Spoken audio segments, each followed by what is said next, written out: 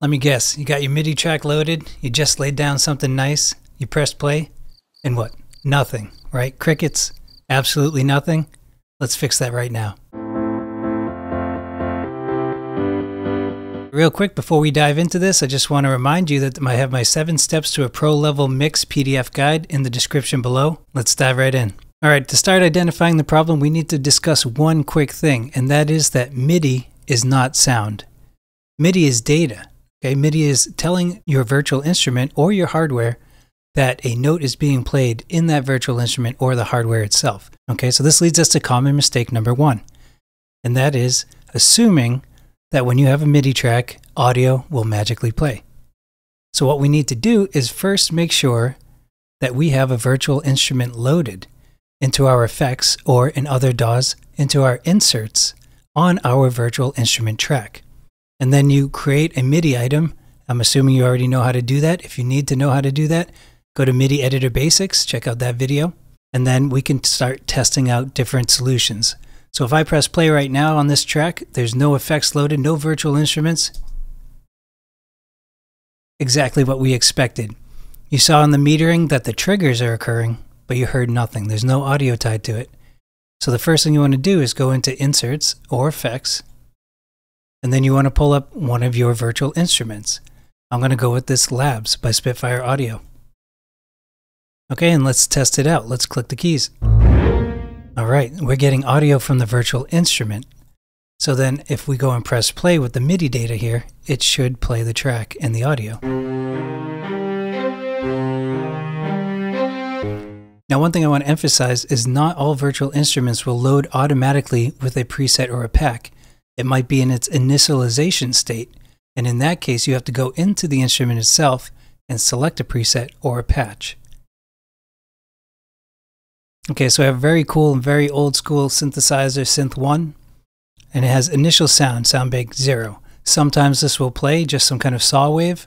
Other times you have to go in and select where the samples are, or the patches, and then you have to open one up, and if I start playing, you should be able to hear the sound.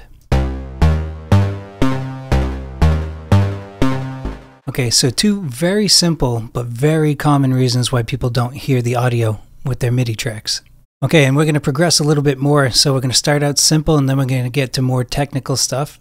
Now let's assume that you have multiple tracks that you're working with. Okay, and these could be any types of tracks, but for example purposes, you have to pay attention to what's being soloed and muted. So your MIDI track could be muted.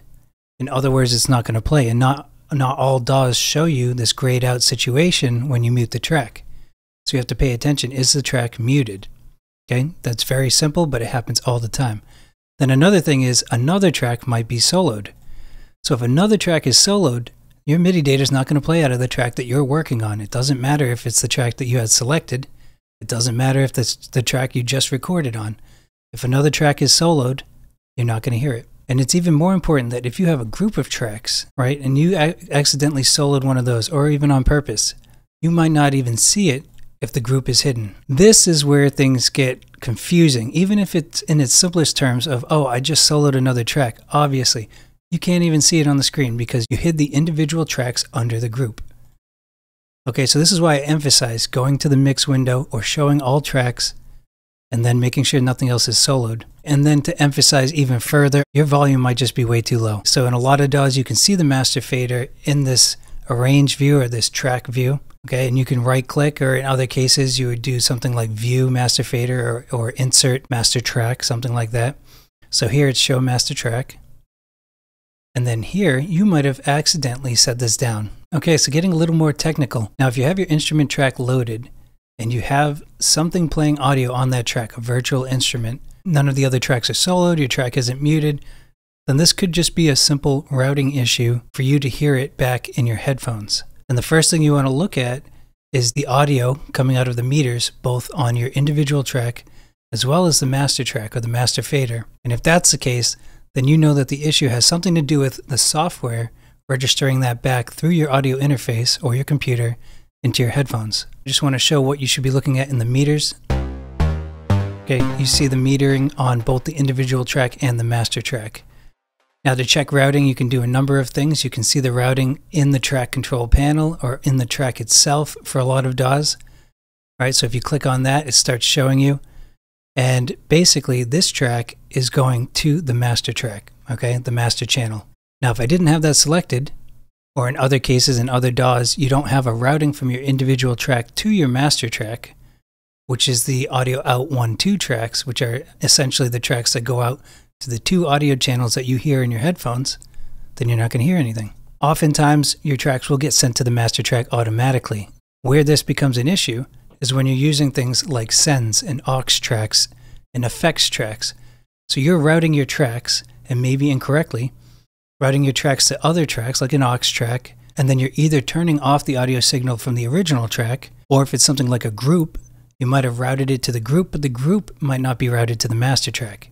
So routing is an in-depth topic, but I urge you to look up your DAW's routing capabilities and just be sure that your tracks are going to the right place.